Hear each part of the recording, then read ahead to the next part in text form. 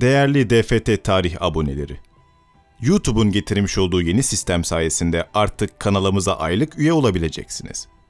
Katıl butonuna tıklayıp ünvanlardan birini seçebilir ve bu ünvanların getirdiği ayrıcalıklara sahip olabilirsiniz. Böylece hem DFT tarih topluluğunda ayrıcalıklı bir yer edinebilir, hem de kanalın gelişip daha iyi işler yapabilmesi için bizlere maddi kaynak oluşturabilirsiniz.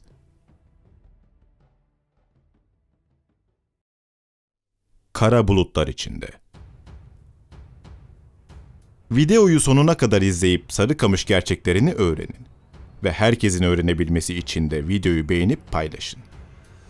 Sarıkamış Harekatı çokça konuşulan, tartışılan ve maalesef kamuoyunda genel olarak yanlış bilinen tarihi bir olaydır.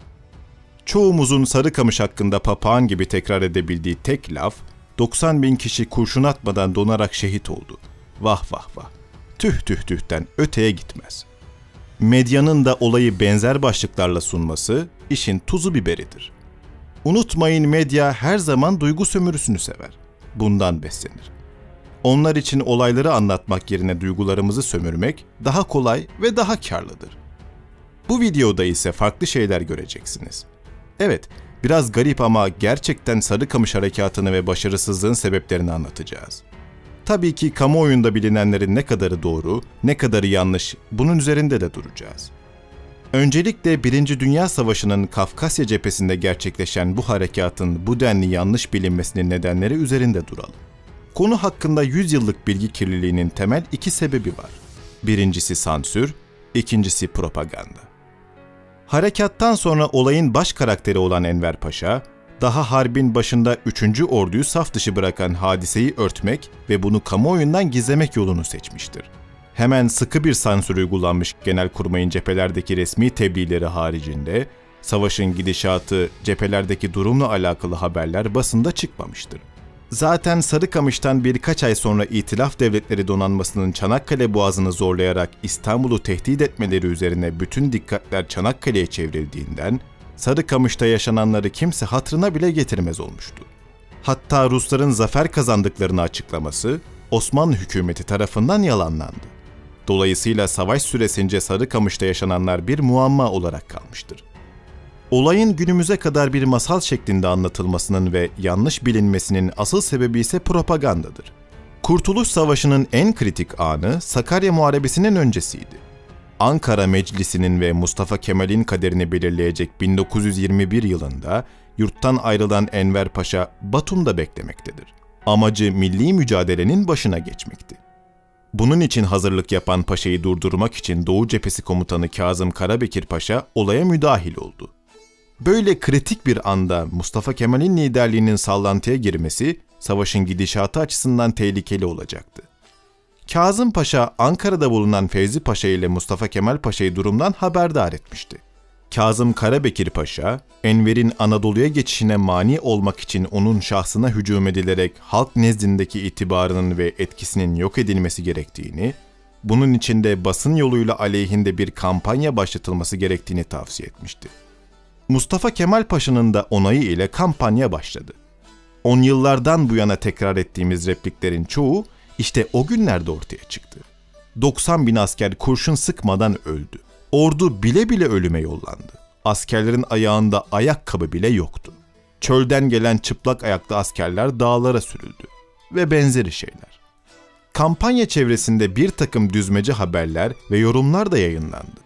Bunlar arasında Enver'in Almanlardan para alarak devleti savaşa soktuğu ve memleketi harabeye çevirerek kaçıp gittiği, şimdi de Ruslardan para alarak Bolşevik olduğu, dinden çıktığı, Bolşevik ordusuyla Anadolu'ya girip kadınları erkeklerle birlikte açık gezdireceği vesaire haberler yayıldı. Ankara hükümeti ve Kazım Karabekir bunu şahsi meselelerden dolayı yapmamıştı. Hatta hayatının sonuna kadar Enver Paşa'ya sevgi ve saygı besleyen Karabekir, Balkan Savaşı sonrası bir suçlamadan dolayı Divan-ı Harpçe hakkında verilen ordudan atılarak memleketten ihracına ilişkin kararı Enver Paşa'nın yırtıp atması sayesinde askerlik hayatının devam ettiğini ve bu sayede milli mücadelede vatana hizmet edebildiğini söylemektedir. Bu kara propagandanın yapılmasının sebebi o günün siyasi şartlarıydı. Milli mücadelenin bölünmemesi için o gün gerekli görülmüş bir tedbirdi. Ama gelin görün ki o gün yapılmak zorunda olan bazı şeyler bugüne dek değiştirilmeden geldi ve Sarıkamış gerçekleri hiç bilinmedi ya da bilinmek istenmedi. Toparlayacak olursak önce sansür, ardından propagandadan dolayı Sarıkamış üzerinde yok olmayan kara bir bulut oluştu. Kış kuşatması. Şimdi gelelim harekatın gerçekte nasıl yapıldığına. Almanya, Cihan Harbi başladığından beri batıda Fransa ve İngiltere, doğuda Rusya ile savaş halindeydi. Almanya'nın batı cephesinde Ağustos ayındaki hızlı ve başarılı harekatı Eylül'de Marne Muharebesi ile kırılıp Siper Harbi başlayınca ve doğu cephesinde de müttefik Avusturya Macaristan ordusunun Ruslar karşısında perişan olması üzerine Almanya neredeyse tek başına Ruslarla harp etmek durumunda kalmıştı. İşte bu sıkışık durumdayken Osmanlı Devleti'nin bir an evvel savaşa girerek Rusları ve İngilizleri meşgul edecek birer cephe açıp Almanya'nın yükünü hafifletmesi gerekiyordu. Osmanlı ise bir yandan savaşa hazırlanıyor, diğer taraftan da İngiltere ile ittifak yapmaya çalışıyordu. İngiltere ile anlaşma sağlanamayınca Osmanlı hükümeti Kasım 1914'te Almanya'nın yanında savaşa girdi. Rusların Kasım 1914'te Kafkasya'dan saldırması ile savaş Türkler için başladı. Köprüköy ve Azap muharebeleri yapıldı. Bu muharebelerde 3. Osmanlı ordusu sayıca kendinden daha az olan Rus kuvvetlerini geri püskürtmeye muvaffak olmuş, kısmi başarılar kazanmıştı. Ancak zayıf Rus ordusunu ezebilecek kuvvetteki 3. ordu, Ruslara kati darbeyi vuramamıştı. Ordu komutanı olan Hasan İzzet Paşa'nın aşırı temkinli olmasından kaynaklı Azap Muharebesi bitiminde ordu hiç gereği yokken 15 kilometre geriye çekilmiştir. Halbuki Ruslar da bu sırada geri çekilmekteydi. 3. Ordu kumandanlığı tereddütler ve endişeler içindeydi. Karşı tarafın da çekinceleri vardı. Ruslar Türklerden, Türkler Ruslardan korkuyordu. 3. Ordunun Ruslara kesin darbe vuramaması üzerine Enver Paşa, durumu tetkik ve bir baskın harekatının yapılıp yapılamayacağına dair rapor hazırlaması için Genelkurmay 2. Başkanı Yarbay Hafız Hakkı'yı Erzurum'a yolladı. Şehre gelen Hafız Hakkı'nın raporları doğrultusunda gevşek davrandığı düşünülen ve savaşa muhalif olan komutanlar görevden alındı. Hafız Hakkı da oradaki 10. Kolordu Komutanlığı'na albay rütbesiyle atandı. Hafız Hakkı, Kolordu Kumandanı olur olmaz daha önce İstanbul'da kendisiyle beraber Enver Paşa ve Bronsart Paşa'nın birlikte hazırladıkları ve 3. Ordu Komutanı Hasan İzzet Paşa'nın da iştirak ettiği Sarıkamış Harekatı'nın tatbiki için hazırlıklara başlandı. Esasında Hasan İzzet Paşa daha Eylül ayında savaşa girilmeden önce bu harekatın prototipi denilebilecek bir taarruz planını Genelkurmay'a arz etmişti. Yani plan baştan beri bir Osmanlı planıydı. Enver Paşa, orduyu harekete geçirmek ve yapılacak harekat hakkında son düzenlemeleri yapmak üzere 12 Aralık'ta Erzurum'a geldi. 3 gün süren müzakerelerden sonra taarruz planı son şeklini aldı. Taarruzun 22 Aralık'ta başlamasına karar verildi. Taarruz planına göre 3. orduyu oluşturan 3 kolordudan 11. kolordu Rusları Aras Nehri kuzeyinde cephede tutarken, 9 ve 10. kolordular düşmanın sağ yanından bir yay çizerek arkasına düşecek ve sağ cenahtan kuşatılan düşman çekilmesine meydan verilmeden yenilgiye uğratılacak ve esir edilecekti. Bu bizim kanalımızda anlattığımız 2. Dünya Savaşı belgesellerindeki Alman taktiklerine benzemektedir. Çünkü Türk Genelkurmayı planı Almanların 2 Rus ordusunu yendiği Tannenberg Savaşı'ndan ilham alarak hazırlamışlardı. Görev 3. Ordu Komutanı Hasan İzzet Paşa'ya verildikten sonra Enver Paşa geri dönecekti. Fakat İzzet Paşa'nın çekimserliği ve tereddütü ortaya çıkınca işin başa düştüğünü anlayan Enver Paşa ordu komutanlığını aldı. Bu olmaması gereken bir durumdu. Çünkü Enver Paşa Genelkurmay Başkanı ve Harbiye Nazırıydı. Direkt cephede ordu yönetmesi tedbirsizlikti. Ama Enver Paşa daha da ileri giderek cephe hattının ortasına dahi atlayacaktı. Satrançta şahı en önde koşturmakta aslında bu. Enver Paşa bunu elbet biliyordu. Ama cephedeki komutanlarına tam olarak güvenmediğinden olsa gerek, harekata 9. Kolordu ile katılmıştı. Sarıkamış Harekatı 22 Aralık günü başladı. Plana göre 9. Kolordu Koşa bölgesinden hareket ederek 23 Aralık'ta Çatak, 24 Aralık'ta Yeniköy-Kötek arasında Rus cephe hattının arkasına düşecekti. 10. Kolordu ise Tortum bölgesinden hareket ederek bir tümeniyle Narman'ı alacak, diğer 2 tümeniyle Oltu'yu zapt ederek Rusları geri attıktan sonra 24 Aralık'ta Bardız'da olacak, buradan Sarıkamış yönünü emniyete aldıktan sonra 9. Kolordu'yla beraber Rus ordusunu çevirecekti. Bu bir baskın harekatıydı ve Rusların hiç beklemediği bir anda, yani kışın yapılması gerekiyordu. Hazırlanan plan buydu. Ancak uygulama şöyle oldu. Albay Hafız Hakkı, kolorduyu oluşturan tümenlerden 30 ve 32. tümenle birlikte hareket ederken, 31. tümen Narman yolu üzerinde yürüyerek her iki kolordu arasında irtibat sağlamak üzere 9. kolordu emrine verilmişti. Bu tümen Narman'ı ele geçirdikten sonra Oltu yönünde ilerleyerek burada kolordusuna katıldı. Oltu'dan sonra güneye Bardız yönüne dönmesi gereken 10. kolordu, Rus birliklerinin peşine takılarak 30 ve 31. tümenlerle Kosar'a doğru gitti. Yalnız 32. tümen güneye döndürülerek Bardız yönüne ilerledi. İşte tam bu nokta felakete giden süreci başlattı. Harekatın en büyük hatalarından biri yapılıyordu. 25 Aralık'ta Sarıkamış batısında Rus ordusunun arkasına düşmesi planlanan 10. kolordu, yürüyüş hedefinden saparak yolunu uzatmıştı. Oltu'nun alınmasından sonra çok fazla zaman kaybedilmişti. Hafız Hakkı bunu telafi etmek için birlikleri Allahu Ekber dağlarından aşırıp Sarıkamış'a çıkarmaya karar verdi. Hızlanmak adına askerlere çantaları bıraktırıldı ve yasak olmasına rağmen gece yürüyüşü yaptırıldı. Dağlarda fırtına ve tipiye yakalanan birlikler büyük zayiat vermişti. İşte donarak şehit düşenlerin çoğu 10. kolordu askerleriydi. Hele bir 26 Aralık gecesi vardı ki fırtınanın inlettiği dağlarda binlerce asker beyaz karların kollarında ruhunu teslim etmişti. Birlikler son derece değerli olan vakitlerini de 2-3 bin rakımlı Allahu Ekber dağlarında kaybetmişlerdi. 9. kolordu ise Enver Paşa yanında olduğu halde aynı tarihte yola çıktı ve 24 Aralık günü Bardız'a vardı. Buradan Kötek yönüne dönerek cephe arkasındaki Rus ihtiyatlarına baskın vermesi gerekirken Hafız Hakkı'nın Kosor'a ilerlemesi üzerine onlar da plan değiştirmek zorunda kaldı. Enver, Hafız Hakkı'yı yalnız bırakmamak için yönünü Kötek'ten Sarıkamış'a çevirdi. Bunda yakalanan bir esirin Sarıkamış'ın boş olduğunu söylemesi de etkilidir. Yapılanlarla harekat planı tamamen delinmiş, ordu karargahı olayların akışına kapılmış, hazırlanan ilk planda hiçbir önemi ve önceliği bulunmayan Sarıkamış kasabası, harekatın tek hedefi haline gelmişti. Plana sadık kalmamak, facianın en büyük nedenlerindendi. Acele ettirilen 9. kolordu, 25 Aralık'ta Sarıkamış önüne gelmeyi başardı. 9. kolordu gelmişti ama aynı gün orada olacağı söylenen 10. kolordu ortada yoktu. Hafız Hakkı Bey'in söylediği tarihte oraya gelebilmesi imkansızdı. Çünkü yol üzerinde aman vermez Allahu Ekber dağları vardı. Kış, Osmanlı 10. kolordusunu pençeleri arasına almıştı.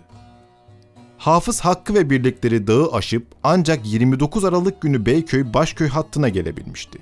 Geldiklerinde tümenlerin savaş gücünün sadece %20'si kalmıştı. 9. kolordu da onları beklerken 4-5 gün boyunca tek başına kar üstünde beklemiş, savaşmış ve kuvvetlerini eritmişti.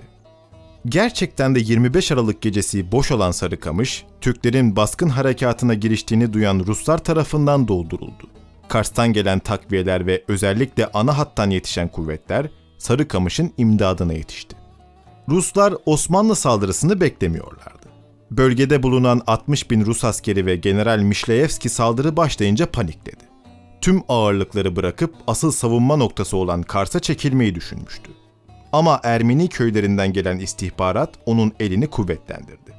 Ruslar için asıl talih ise tamamen bir rastlantı oldu. 24 Aralık günü Oltu'dan ayrılan 10. kolordunun kurmay başkanı Yarbay Nasuhi, kötü bir tesadüf eseri Ruslarla karşılaşıp esir düşmüştü.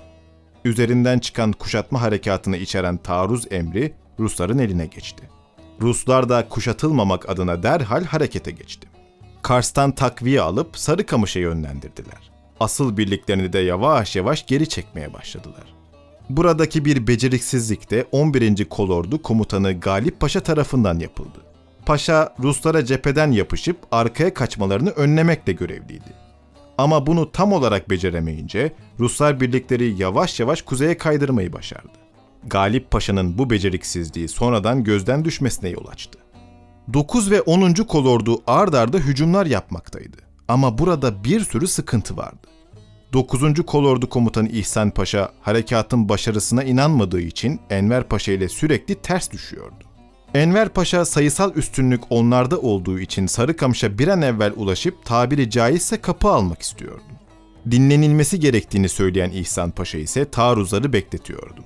Saldırılara aralık verilmesi Rusları çok rahatlatmış, şehir takviye ile doldurulmuştu. Her şeye rağmen Türk birlikleri kimi zaman Sarıkamış'ın kenar köylerini dahi ele geçirmekteydi. Fakat bu kanlı çatışmalarda Osmanlı askerleri gerçekten de mevcudunun çok azını kullanıyordu. Bunun bir sebebi yollarda yancı ve artçı olarak bırakılan birliklerdir. Mesela 10. Kolordu'nun bir tümeni Bardız'da düşmana karşı yancı kalmıştır. 9. Kolordu'nun da 2 alayı gerilerde kalmıştı. Karlı tipili bir havada yapılan harekatta yürüyüş derinliği zaman zaman 15-20 kilometreyi bulduğundan soğuktan fazlasıyla etkilenen erler civar köylere, mezralara dağılıp saklanmaktaydılar. Aynı durum 10. Kolordu'nun Allahu Ekber dağlarını aşması esnasında da görülmüştür. Sarıkamış önünde muharebe devam ederken her iki kolordudan subaylar gerilere gönderilerek civar köylerde dağılıp kalmış askerler toplanıp getirilmekteydi. 26 Aralık'tan 4 Ocak tarihine kadar Sarıkamış önündeki mücadele, işte bu gerilerden toparlanan ve parça parça cepheye gönderilen askerlerle sağlanmıştır. Tam bir hücum yapılamaması Türkler için can sıkıcıydı. Aralık 31'de Enver Paşa artık başarı şansının kalmadığını anladı. Ruslar sayı üstünlüğünü o gün ele geçirmişlerdi.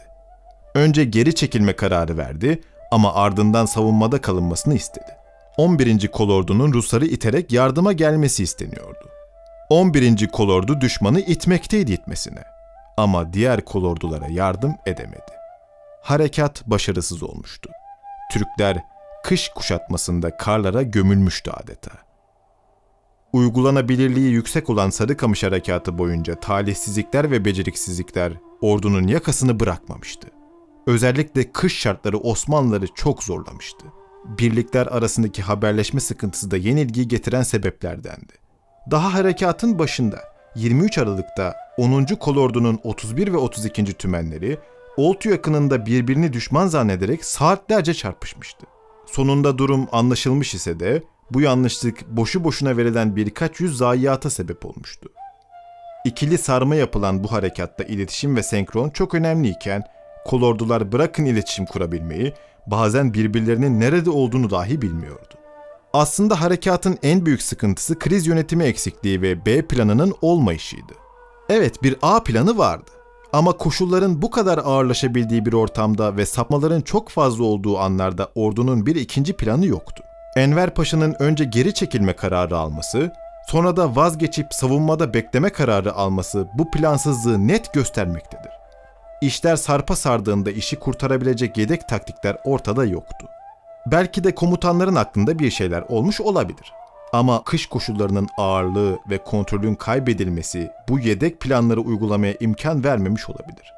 Burada kontrolün kaybedilmesini güzel bir tabir olarak düşünüyoruz. Gerçekten de harekatın gelişim sürecini güzel özetleyebilecek bir ifade. Enver Paşa ve Türk komuta kademesi kara kışta ordunun kontrolünü kaybetmişti. Enver Paşa 4 Ocak'ta hafız Hakkı'yı terfi ettirip Sarıkamış'tan ayrılmak zorunda kaldı. Çünkü esir düşmesine ramak kalmıştı. Böyle bir durum savaşın genelini etkileyebilirdi. Gerçi bir ara ölümü kafaya koymuş, vasiyetini dahi yazmıştı. Paşa'nın cephe hattının gerisine çekildiği gün Ruslar taarruza geçti ve 9. Kolordu komutanlarını esir aldılar. 10. Kolordu'dan kalanlar ise Bardız'a çekilebilmişti. 9 Ocak'ta 3. Ordu'nun başına hafız Hakkı'yı bırakan Enver Paşa, buruk ve yenilmiş bir şekilde İstanbul'un yolunu tuttu. 9 ve 10. Kolordu enkazlarıyla 11. Kolordu birlikleri de 19 Ocak'ta Köprüköy hattına geri çekildi. Böylece hareket artık bitmiş oldu. Kötü planlama, kötü yönetim ve kış koşulları Kafkasya'da yenilgiyi getirmişti. Her halükarda harekatı devam ettirme kararı verilmek suretiyle birliklere yerine getirilmesi çok zor hedefler gösterilmiş, erlerden de beşeri kudretin üzerinde gayret göstermesi beklenmiştir. Bu da yenilgiyi felakete götürmüştü. Sayılar. Kayıplara gelecek olursak da karşımıza şöyle rakamlar çıkmaktadır. Dikkat edilmesi gereken ve herhalde en çok merak edilen konu 90.000 kişinin tek bir kurşun dahi atmadan şehit düşmesi konusudur. Şimdiye kadar anlattıklarımızdan zaten ortada bir savaş olduğunu gördünüz. Yani tek bir kurşun atmadan herkes dondu safsatasının ne kadar boş olduğunu siz de rahatlıkla görüyorsunuz.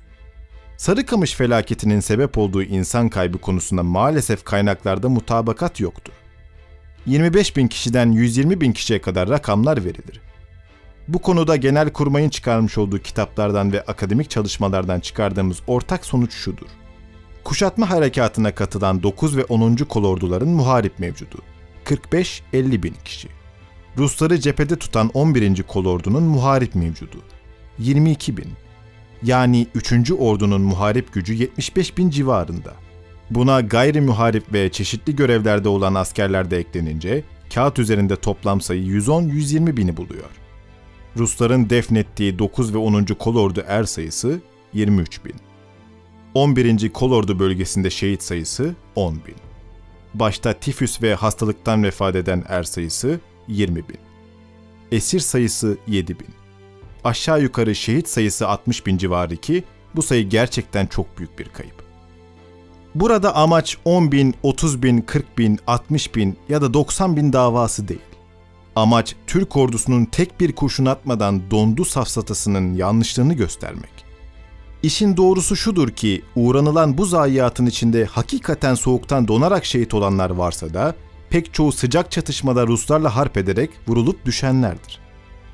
Rusların yarısı ölü olmak üzere 10 bin donmuş er, 30-35 bin zayiatlarının olması da zaten kurşun atamadan şehit oldular sözünü boşa çıkarmaktadır.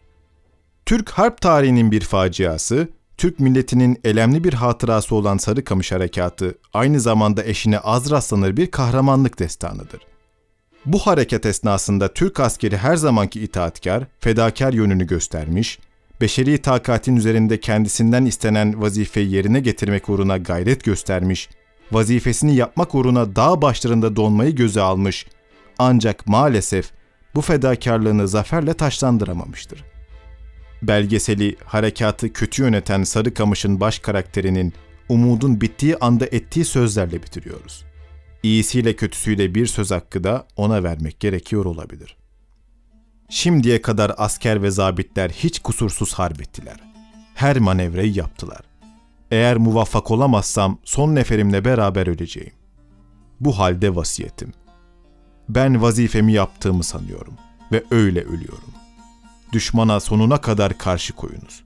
Herhalde sonunda muvaffak olacağız. Ben hareketime pişman olmadan kalben müsterih olarak ölüyorum. Yaşasın dinim, vatanım, padişahım. Enver Paşa.